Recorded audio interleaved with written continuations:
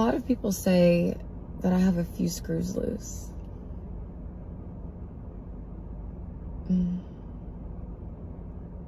Perhaps I do. I'm fragile, but not like a flower. More like a bomb.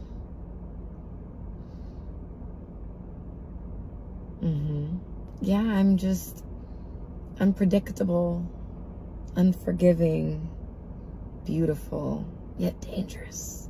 Like Mother Nature. You're right.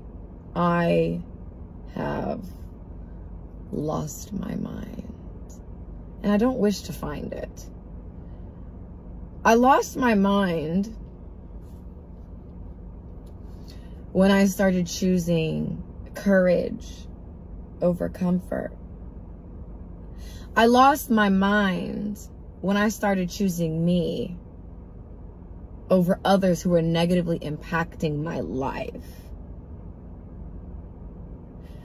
I lost my mind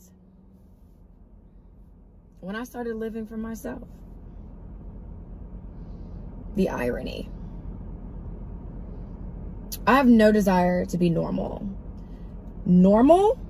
If you were to Google what normal means, it means to conform. If somebody told me right now, you either fit in with everyone else or you're dead.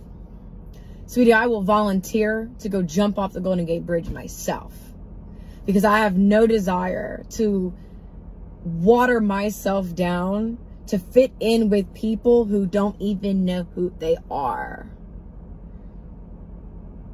The things that I read about myself, I'm not gonna lie, it tickles me. One, because it's just blasphemous and it's laughable. And probably a little bit because I'm a masochist. Yes, call me a fucking slut. I love it. I know I am. But the other part is that the best you guys got? That's as low as you're gonna go? Because I can go lower. Nobody has judged me harsher than I've judged myself. So the things that I read online, that's light work. I've been called worse by better. That better being me. My whole life, I've judged every little thing about myself. I've lived in shame up until recently, really. When I lost my mind and decided to choose me. I don't need to be saved. I'm free. You save yourself. Because I know exactly who I am. And where I'm going is far more significant than what I left behind.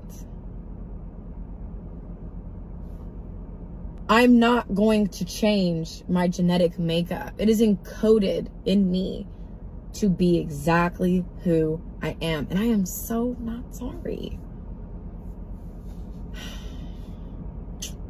I'm just not. The world needed me, and that's why I'm here. I shake tables. I push envelopes. I'm a pusher. If it can be destroyed by the truth, it should be destroyed by the truth. I accept what comes behind me being me, even if that's being falsely accused, being ridiculed, dragged. I love it. I love it here. I'm built for this shit, honestly. I do the inner work outside of social media. So you're not going to see me on here boo-hoo. I do that in private. I do allow myself to feel in private, though. I mean, what are we saying? I have feelings too, you know.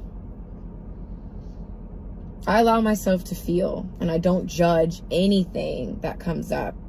And that is why I have endurance. That's why I can handle the load that has just been put on my shoulders. Because I'm really built for this shit. there's truly not enough cloth for all of us to be cut from it, in the words of famous Pump It Up rapper Joe Budden. And a wise man once told me that all doors lead to the same destination. So instead of fighting with myself, trying to be something I'm not, I'm going to just stick to being me and accept it how it comes. Because the one thing I've learned is when life is uncertain, when you don't know what the fuck you're doing, that's when the magic begins. In uncertainty, in the unknown, the question mark. What is surrender? I'm surrendering, and whatever is gonna happen is gonna happen. Whether I try to fight it or I just go with the flow. I'm free. And I love that I'm differently wired.